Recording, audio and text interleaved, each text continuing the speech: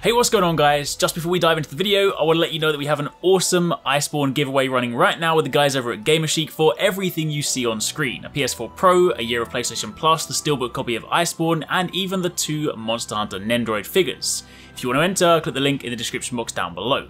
And if you want to save some money on your Monster Hunter pre-order, you can grab it at Gamerchic, use code Arekkz Gaming, and it will give you a discount, making it the cheapest place to buy it that we've seen in the UK.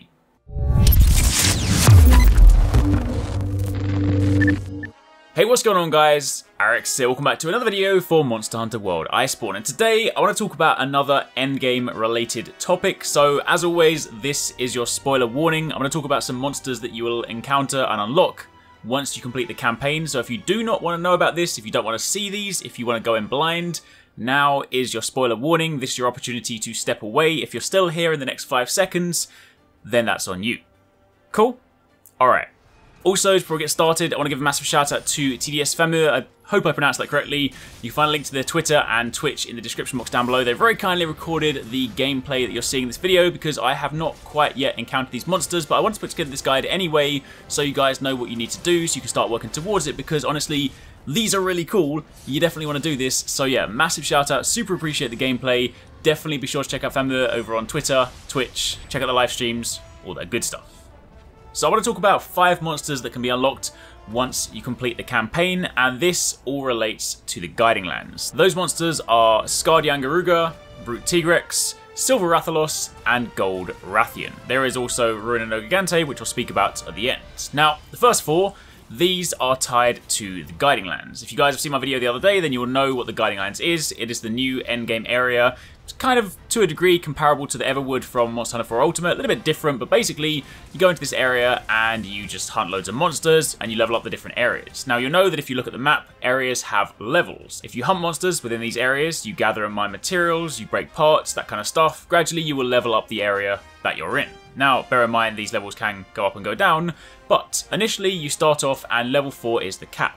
Now, once you progress your Hunter rank and you get to the point where you are Hunter rank 69, you will be given a quest which will allow you to break through that Hunter rank lock. That quest is called Big Burly Bash. It'll have you hunt 2 tempered monsters, a tempered Brachydios and a tempered Glavenus, and once you've done that, it'll then break your HR and it'll allow you to then level the Guiding Lands higher.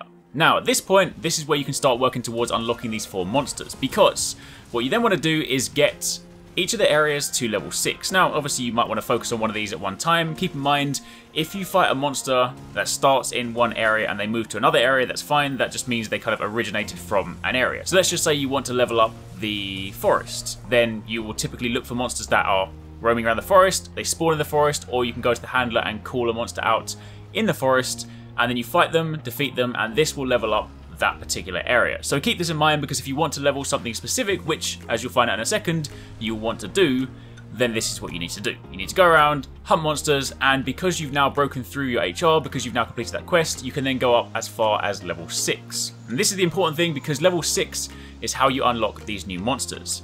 Each of those 4 monsters I listed, Scarred Yangaruga, Brute Tigrex, Silver Rathalos, and Gold Rathian, are linked to the 4 zones in the Guiding Lands: the Forest, the Wild Spire, the Coral Highlands, and the Rotten Vale. So what you want to do is, if you want to unlock Scarred Yangaruga, you need to go and level the Forest up to level 6. Now, this one is a little bit different because Scarred Yangaruga doesn't actually have its own armor set. It is a different fight, it does have its own moves, but it is not, technically speaking, a different monster in the sense that you don't get different armor or weapons from it. It'll still yield Yangaruga parts, but it's another fight.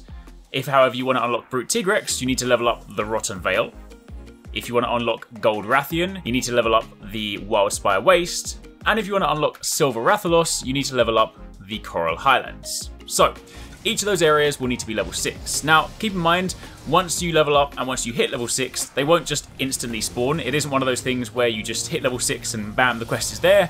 It will still function in traditional Guiding Lands fashion, in that once you've got that area to level 6, you then want to go around, continue fighting monsters in that area, gathering tracks, ideally picking up investigations, and eventually, once it is within that level 6 bracket, it has the chance to spawn, has the chance to show up, and that is when you can then encounter those monsters. So you might get lucky, it might happen early on, or you might have to hunt quite a few monsters before it starts to show up.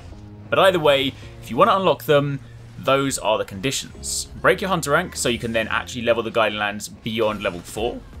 get your selected area, or get all of them if you want to do that, but get your selected area to level 6.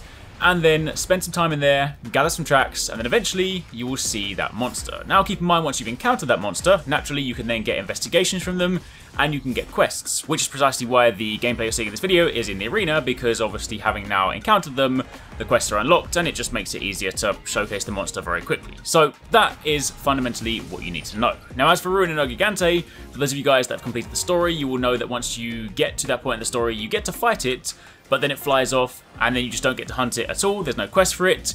That is because this is one of the last quests you will unlock. Once you get to Master Rank 99, you'll get a quest to hunt Ruiner and Gigante, and of course, that is where you can then start farming it for the armor, weapons, and gear. So, for the time being, that is your quick guide on how to unlock the 5 remaining secret monsters at endgame. Hopefully you guys found it helpful. As always, if you have any questions, by all means let me know in the comments down below, and be sure to keep it locked for plenty more Iceborne content. I really hope you guys enjoyed that video. Remember to hit that subscribe button and also click on the little bell icon to turn on notifications so you don't miss my next upload. Also, don't forget, you can check out 269 and Paradise Central streaming over on Twitch 6 days a week. You can find a link to the multi-stream in the description box down below. Be sure to drop by and get involved. Thanks again for watching. Take it easy. Catch you next time. Peace out.